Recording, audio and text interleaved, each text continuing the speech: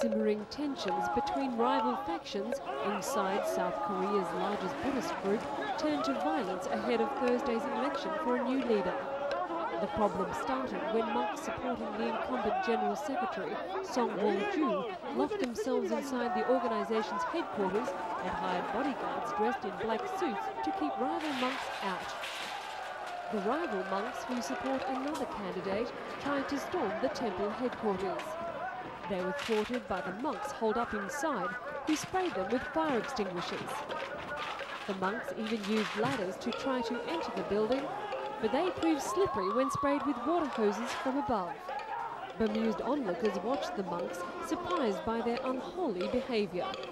The Chogye Chong General Secretariat is a powerful post in charge of naming chief monks at the denomination's 1,700 temples across the country.